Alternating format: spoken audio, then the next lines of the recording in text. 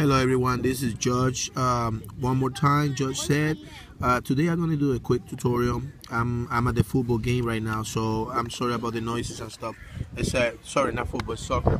As you can see, it's everybody over there. You know, it's pretty good, beautiful Saturday. But anyway, this is a quick tutorial, right quick, so you can see when you composing a new email. Please don't cancel.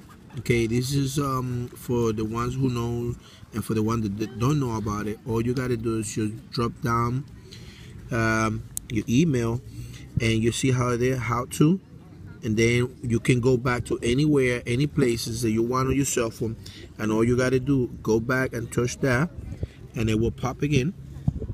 And that's how you don't cancel or delete your draft and when you're doing a new email on the iPhone. So remember, just swipe it down and your email will will hide over there until you decide to go back to it. Okay, thank you so much for watching. This is Josh. Subscribe, comment.